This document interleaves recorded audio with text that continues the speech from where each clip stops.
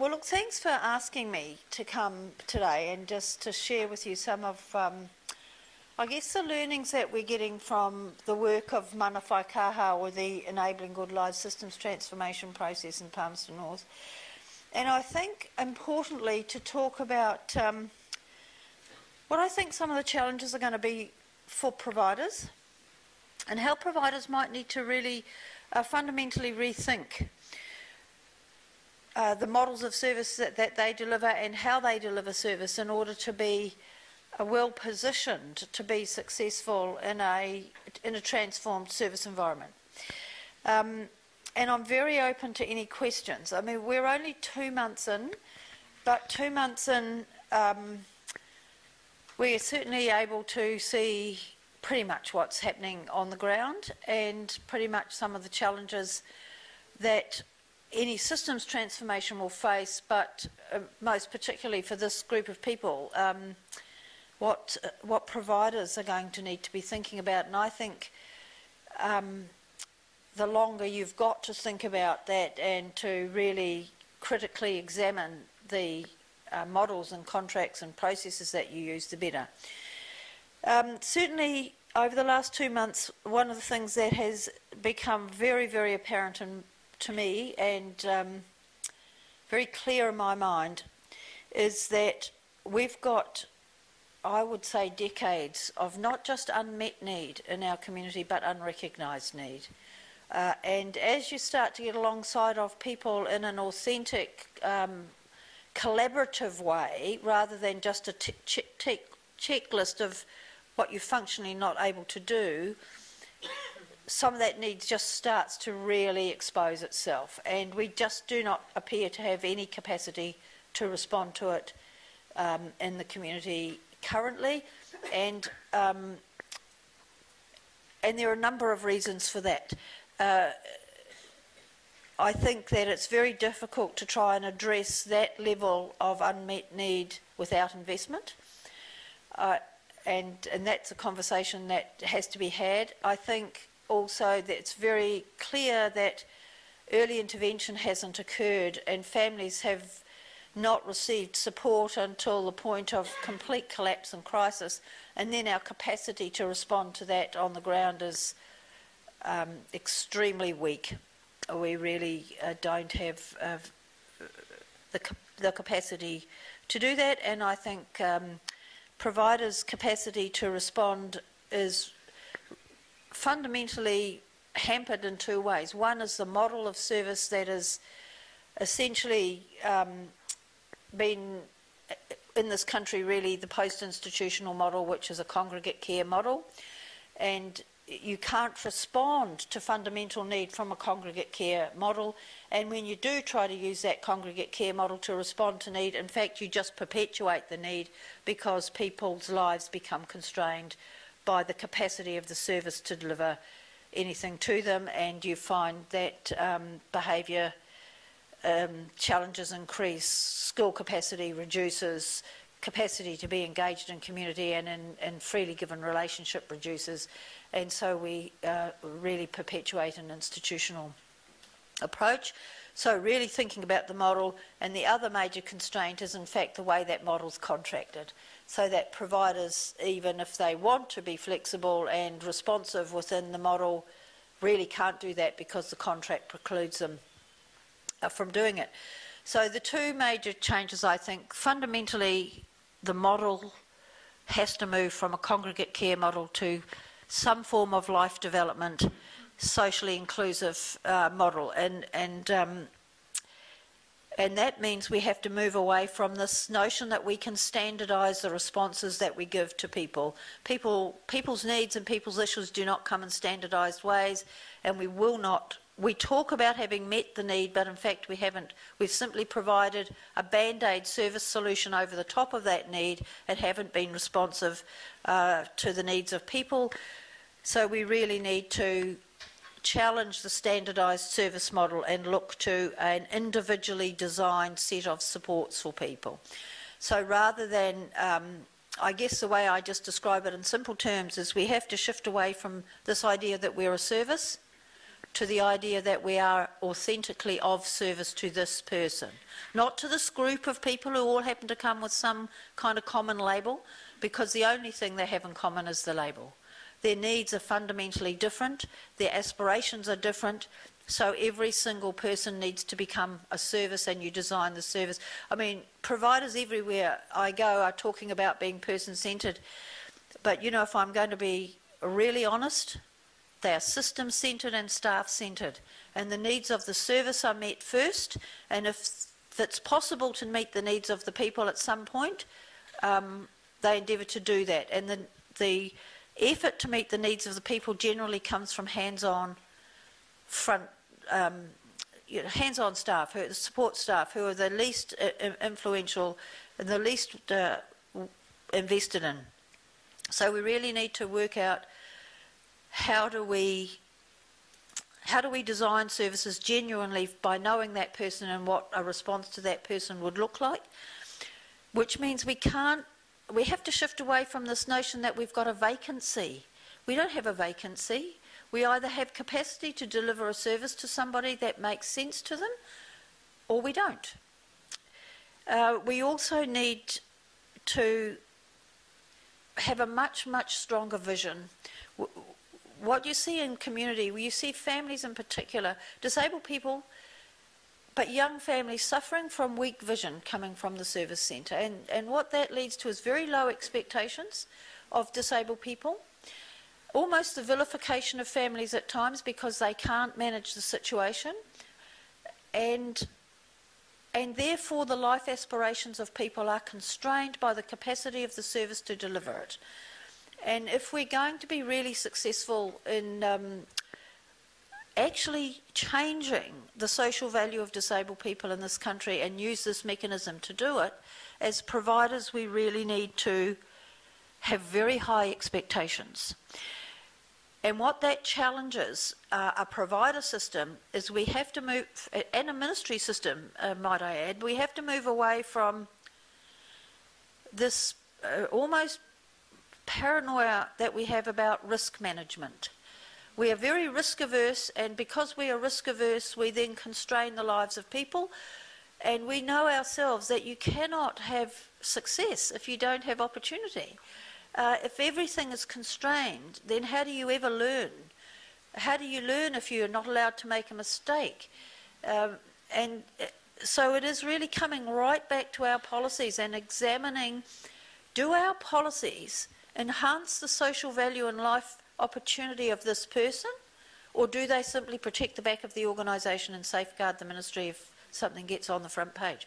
Because we have to move towards actually being of service to the person. And this might mean that you have a different risk management process for every person, because every person has a different risk tolerance. And thinking about where does risk responsibility lie? Does it lie always with the provider? Because if a person is in fact engaging in activities with other legitimate organisations, the risk may in fact lie somewhere else. And so thinking about that. We also have to give much more power and authority to the people who are closest to the disabled person, and that's generally support workers. Instead of having these rigid hierarchies where decisions are made a long way away from the coalface, often by people who have never met the person being served, we need to look at how we create models that give authority to disabled people, their families and the staff closest to them. And you know, that means we have to train people properly. That means we have to give people the skills to be able to be decision makers in the lives of people without fearing the consequence of larger organisations. And I think that it's almost certain that the smaller organisations are going to be able to do this more quickly and more easily than the larger ones, simply because the smaller ones have less of a corporate burden to deal with, and also they tend to be more embedded in community and closer aligned to that community, and so can draw on those communities, have relied on being able to draw on communities in order to survive and to function, where bigger organisations tend to have isolated themselves from community and become the whole of the life of the person. Other things that I think that are going to really impact on providers, and you have to think about how you're going to deal with this, segregated services are not going to be an option. So where you segregate and congregate people together in order to do something to them or for them, that is not what people are seeking in their life. And in fact, it's almost impossible to congregate and segregate people and talk about being person-centred and socially inclusive. Those things just can't happen together. So think about how you design services where people might be in relationship with other people but not congregated together by a provider. And some of the things I'm thinking about, just some people we're working with currently, a young man, for example, who's been in a day service. His passion is carving. Now, he's not in the day service anymore, but he is in a small group of people at the Horowhenua Learning Centre who are interested in carving and who are learning to become carvers. So he's not supported as a one-on-one, whatever that means, but he is supported to have his needs met with people of like interest in a small group where he can learn and develop. And this is the kind of work that connectors are doing.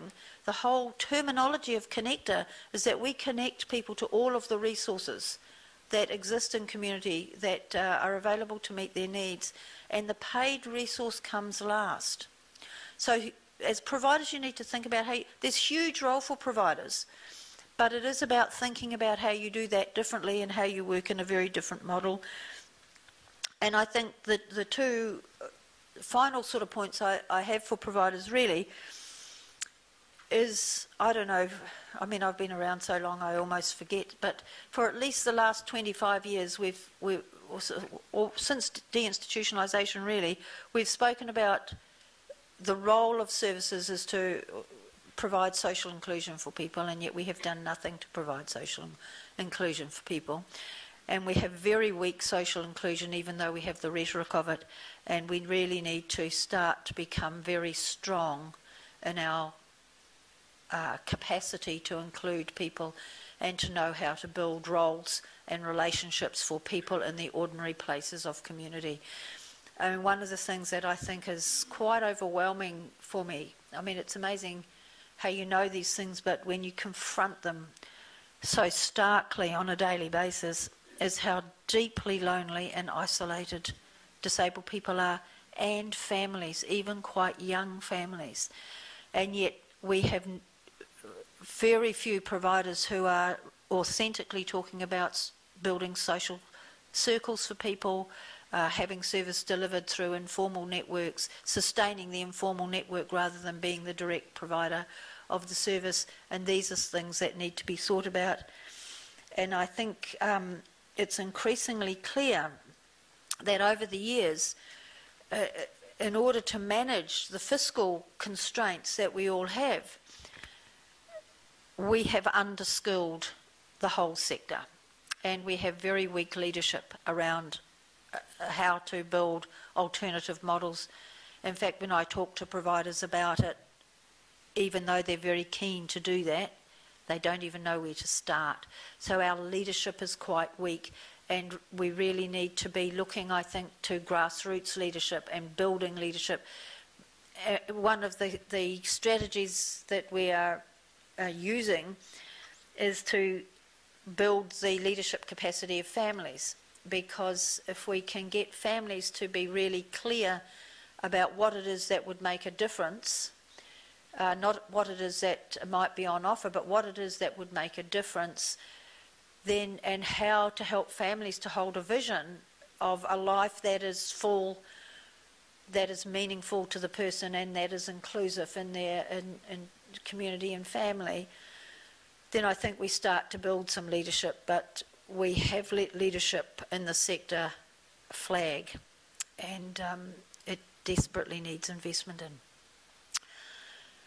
So I think in the 2 months really that we have been actively working on the ground, these would be the things that I think are absolute key for providers to be working on, because this process, we must change the way in which we've functioned. And, you know, with the greatest of good intent, we haven't got outcomes for disabled people that have advanced their well-being and value in New Zealand society, and we can't continue to use the resource, limited though it is, to continue to keep people in that situation. I'm just, you know, I was quite, in the first week that Mana Whaikaha was operating, we had 300 people contact the service wanting a connector because they were unhappy with their service. We now have close on 500 people in 2 months who are wanting fundamental changes. Either, most of them actually are quite happy with their provider. They just want the provider to provide what they want. And you know, and that's quite challenging for providers, because providers have been constrained in their capacity to provide what people want. We are also seeing a very significant number of those people choosing to move away from contracted services to personal budgets. Now that is something that actually provides a great deal of opportunity to providers, because in fact what you then have is a whole lot of people who are private payers. And that means you need to understand your costs and your prices, because people are going to come to you and say, I want to purchase this, how much is it going to cost me, and how comparative are you to this other person who will also, I'm also speaking with. And so a lot of that authority now is coming back to the disabled person and their family and their support network. But what it does mean for providers who have sorted some of this stuff is you're not bound by the terms of the contract. You have an agreement with the person that you are providing a service for, and that is signed between the two of you, and your accountability is back to that person, not back to some kind of nebulous system that is trying to operate. Well, you know, the ministry wants good outcomes for people, there's no doubt about that, but there are many other influences on the ministry that constrain their capacity to do that. But when you are just in relationship with that person and their family, then that's a very different way of understanding how to provide. And we are still getting providers saying, oh no, we can't provide for you because we don't have a contract for whatever, and oh no, we can't provide because you haven't come with a support needs assessment. But hang on, I've come with the money. Isn't that the important thing? And so that deeply ingrained constraints that have been placed on providers, you have to have the courage to lift those and to say, now if everyone here was a private payer, what could we offer? What would it look like? And really get that in train now, so that when enabling good lives and the ability, you know, because the great thing about where we're heading, we're not quite there, is people through their connector will have access not just to disability support funding, they'll have access to their ACC funding, to MSD funding. We haven't quite cracked education yet, but they can get all that bundled up. And we have, the only thing in education we have cracked, which is fantastic, is a transition. So they can get all of that bundled up in a personal budget and say, now, this is the resource I've got to play with around building the life outcome and opportunity that I want for myself or for my son and daughter. I think the other really big constraint that providers may well have a capacity to have a role in is, as would be expected, we have a lot of people wanting to move out of group homes, never wanted to be in group homes in the first place, hate the people they live with, want some authority over their own lives, want to control who comes in and out of their house. We just can't get accommodation. And the reason we can't get accommodation is because providers have been essentially driven by the service model to provide everything in group homes.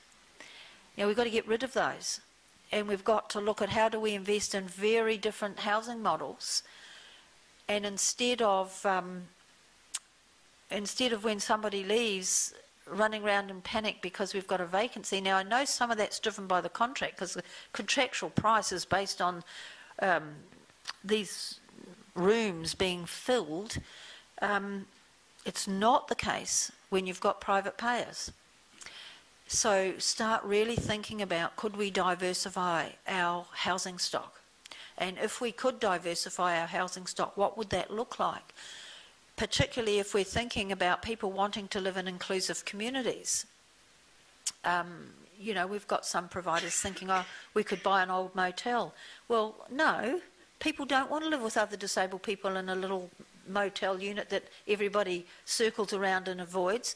But if you had a block of units where a couple of them had capacity for disabled people to live in, and their neighbours were not disabled people, then you start to create a very different culture of what society might look like and where supports, in fact, might come from. And I think then, you know, the obvious other major change, and even though this has occurred not through any intention that it occurs, but it's occurred because of the nature of services, is we have to shift from services having power over people to being in right relationship with people. And it's interesting when I talk to staff about that, often the staff don't even see the power role that they have, and they exercise power unconsciously over the lives of people. And to me that is a training, it is a skill development that they haven't got, and it also speaks to a deep lack of any reflective practice occurring as a regular, constant approach within service delivery. So I don't know, I think that's probably what I've got to say, really, unless there's any questions.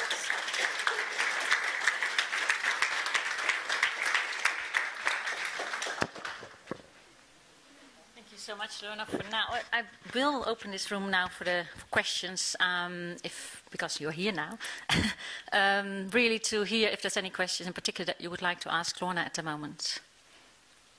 Yes, there is. So I'm going to go with my microphone and come back to you. Are you going to put the central microphone on? That's great. Thank you. Hi, I'm Nikki Irvine. I'm a parent of a 21-year-old. What can we do now to make this happen? You know, I think this won't happen unless families take charge of it. I honestly, truly believe that, because all of these changes, when you think about it, have been driven by the needs of families. Even the current services we've got have originated from families. I think the most important thing families can have is a very big vision for what they seek to achieve and what's possible in their sons and daughters' lives, and to relentlessly pursue that vision. And do that, if you possibly can, in relationship with other people, because we're certainly, the isolation of families is one of the major reasons that we find people defaulting to residential service options. So the more that families can generate almost a movement amongst themselves so that they can hold that vision, hold true to that vision, and resist actually the enormous wave of pressure that constantly comes on families to comply with whatever the service craze is at the particular moment. And I think if you can do that and to get other families on that journey, you'll be in a prime place.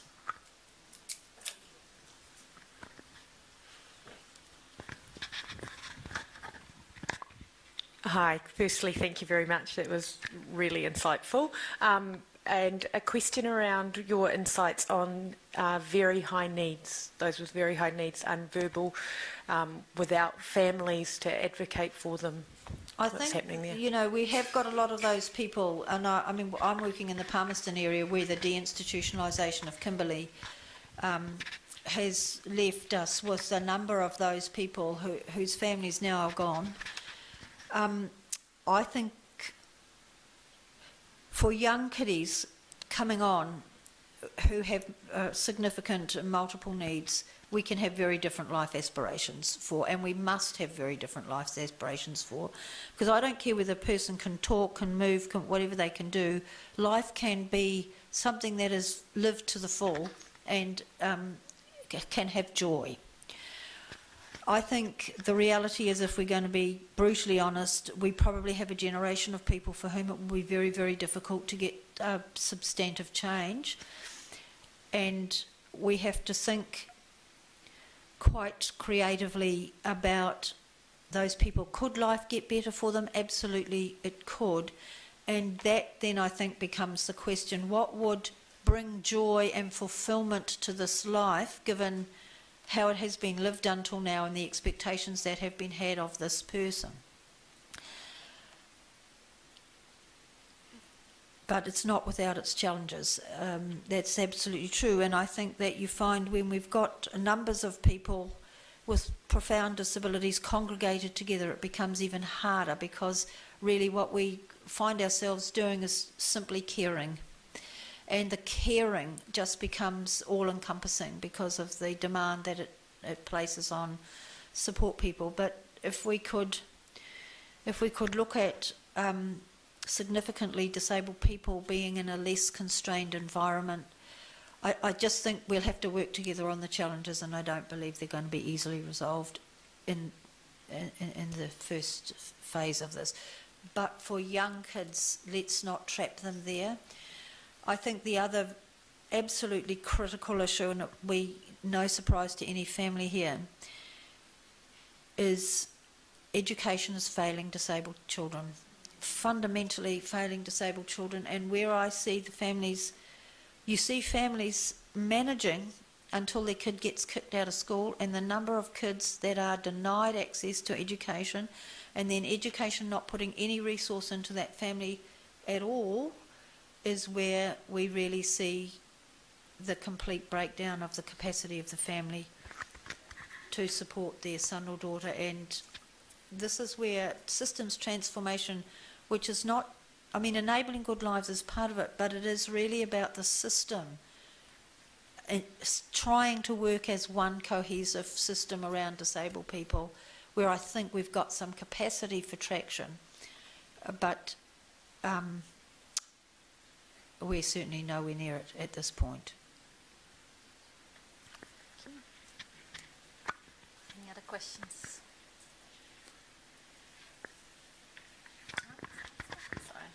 Hello, I'm Lee from Waikato. I just want to ask you, what model worldwide are you looking at that would be really successful in delivering this type of system transformation? I worked in Ireland for 14 and a half years and have been back for 4 years and feel like I've stepped back 10 years.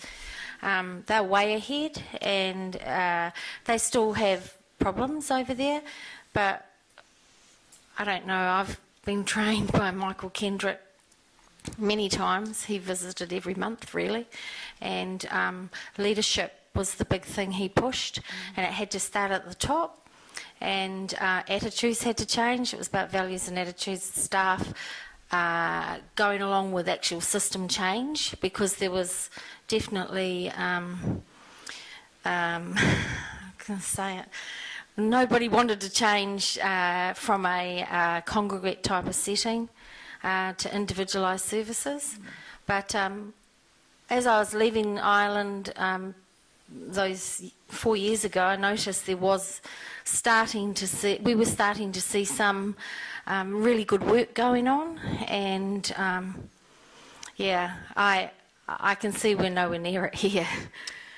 Yeah, well look, I've worked a lot in Ireland as well, and yes, I would say there are little pockets of goodness in Ireland, as there are little pockets of goodness here, but a whole system is a different issue. And I think, you know, it's very difficult for hands-on support workers to have the courage to do things when the leadership doesn't give authority.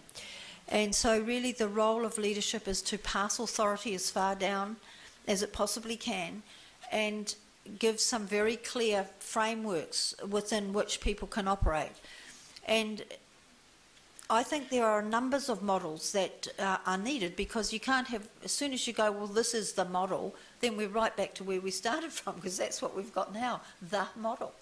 But you've really got to think of what models, what approaches to delivering the service, what approach to being of service to people will actually enhance the life opportunities, competency, capacity and inclusion of those people. So it's really thinking about lifestyle development irrespective of the stage of life that a person is at. And if you really think of almost like, you know, a culturally valued analogue, if you work from the basis of a culturally valued analogue, that is what does this culture value for a person of this age in this community, and start there and ask the question, why can this person not access that, or what support would the person require in order to access that? That's the support that's needed, not this much support, this much support. And the more, you know, services have spent a lot of years and a lot of effort driving freely given relationships out of the lives of people, even driving families out of the lives of people. Spend a bit of effort bringing them back in, you know, and encouraging neighbours, encouraging families, encouraging people who reach out. We've become so risk averse that, you know, we expect people, you can see why people are deeply lonely and isolated, because if you can't have a friend without them being police checked, you're in trouble, aren't you? So we've really got to change this whole culture of disabled people are not the commodity of a service. Disabled people and families are equal human beings with equal citizenship rights here, and they are not owned by any paid person. So start to think about that, and what would it look like then if you were truly to be of service to this person? And then your model will start to form in your mind, and then you can operationalise it.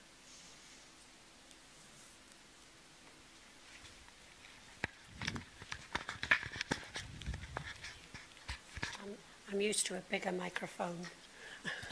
Hi Lorna, Myron from Supported Empowerment Agency in the Bay of Plenty.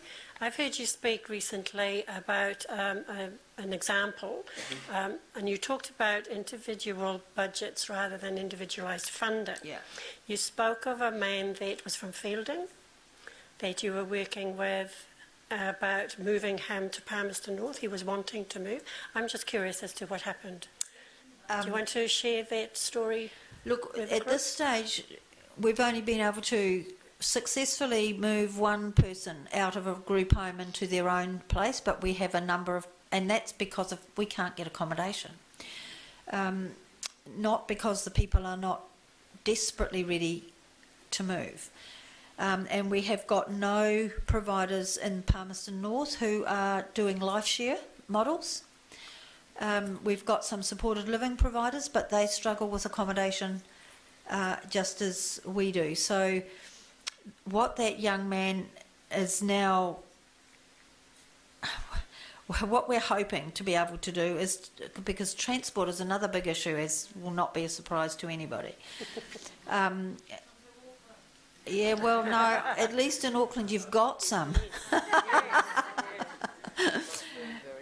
You try to get from Otaki to Palmerston North, you just can't do it. So we're working currently with the hospital that runs these health shuttles, and seeing if we can get spaces on those regular health shuttles to get him into Palmerston North so he can get to UCOL, which will, you know, the interesting thing is we even tried to get him a student accommodation at Massey. There is no accessible student accommodation at Massey. Now, what's the message there? So these are the challenges that we can't let be barriers. And I think in the past we've just said, oh, we tried that. We cannot do that. We have to continue to beat the system until it delivers for people. And that means if I've got connectors out talking to every land agent in town, trying to get them to reserve accessible accommodation for us, to give us the first offer on any small units, that's what we're doing, because That's the shift from being a needs assessor to a connector. It is actually working with the person until we get a solution. It doesn't matter how long that takes.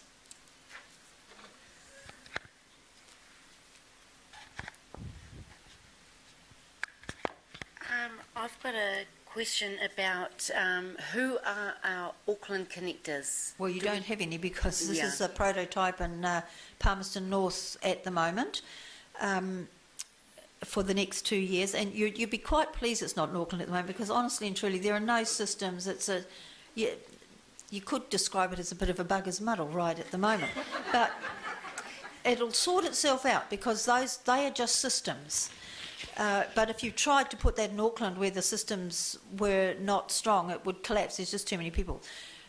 But the point of the matter is, irrespective of how the government or the ministry determines the success or otherwise of this prototype, we cannot go back to the old system. We're now on a path to really fundamentally having a different way of understanding and being of service to people.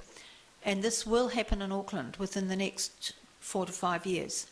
So you have the advantage, really, of watching and being able to reshape over a period of time. And I think it takes that long. And so I think it requires different conversations with the ministry about, well, enabling good lives are happening. Why wouldn't all Auckland providers have a flexible disability service contract now? So that you can begin the process and begin to get a sense of what it's going to take to shape it up, and you're not just waiting until this hits the ground and then you can't deliver.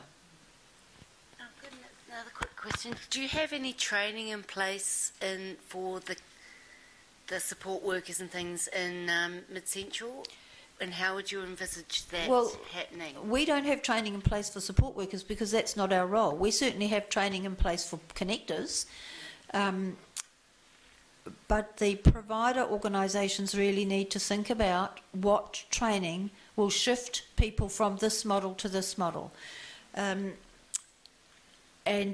you know, personally I think the whole training needs to be completely redesigned. And really needs to start with some fundamental understanding of what is my role if I am a support person.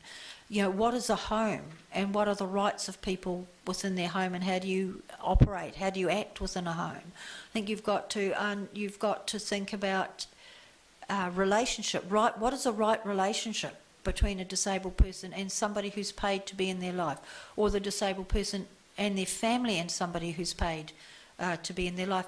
You know, quite frankly, I'm assailed by silliness from some providers, honestly and truly.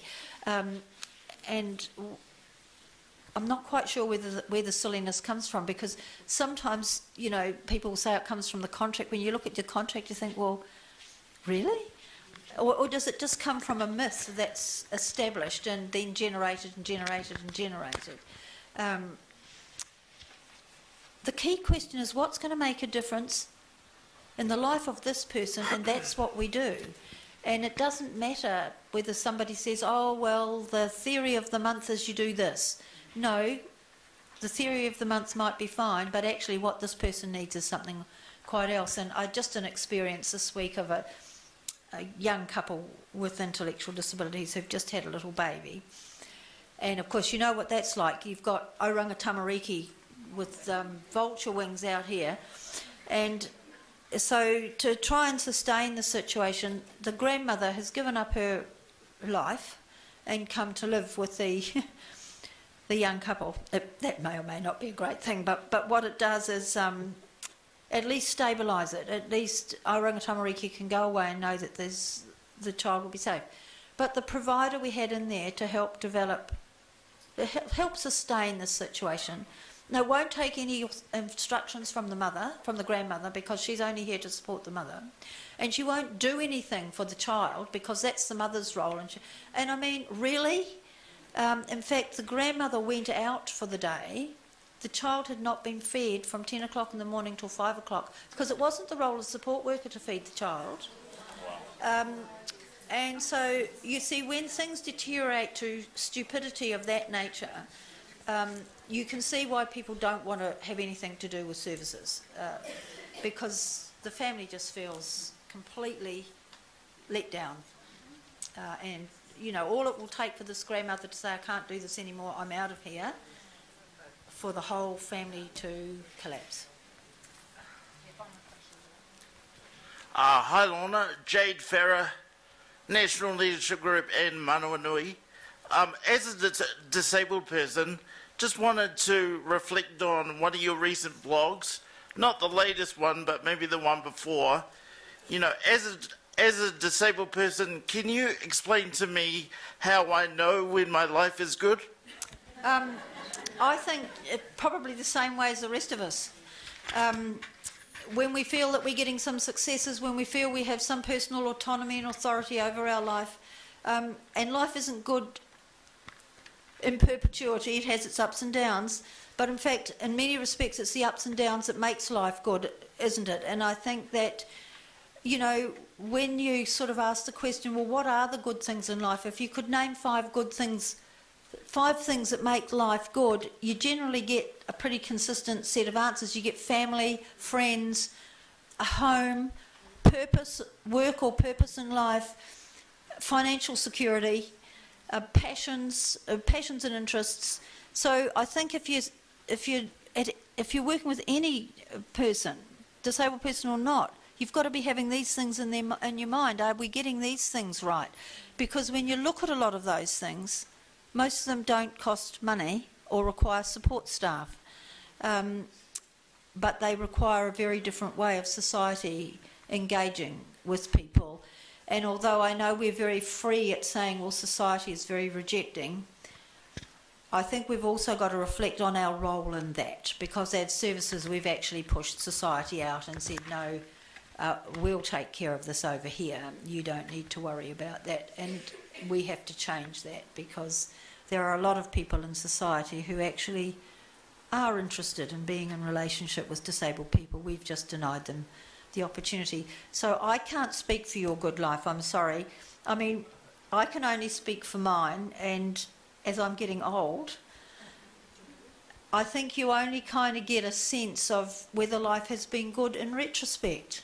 You know, if you asked me yesterday, I might have thought, no, it's absolutely shitty. I don't know why I'm doing this. I'm stuck in Palmerston North.